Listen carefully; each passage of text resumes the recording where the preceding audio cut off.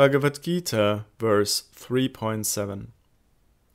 But, O Arjuna, a person who performs action with his working senses in accordance with the injunctions of the scriptures, who regulates his senses through the mind, and who is free from all fruitive desires, is superior.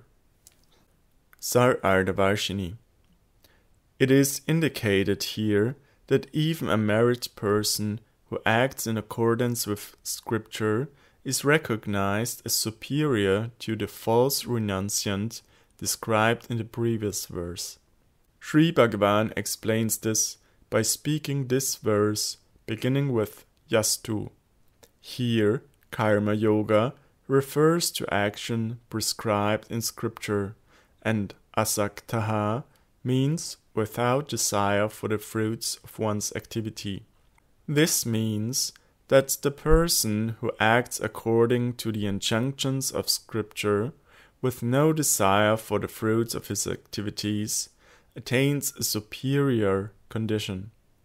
Sri Ramanuj Acharya says, Asambhavita brahmadatvena jnana nishtat api purushat vishishtaha.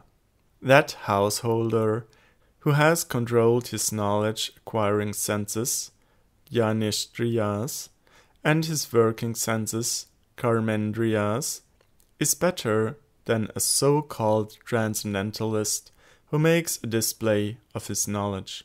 The pseudo-transcendentalist may deviate because his senses are uncontrolled, but there is no possibility that a householder who has controlled his knowledge-acquiring senses will deviate or be careless while performing his prescribed duties with his working senses. Sarardavarsini Prakashikariti. In order to purify the heart, it is imperative to perform action prescribed in scripture without attachment.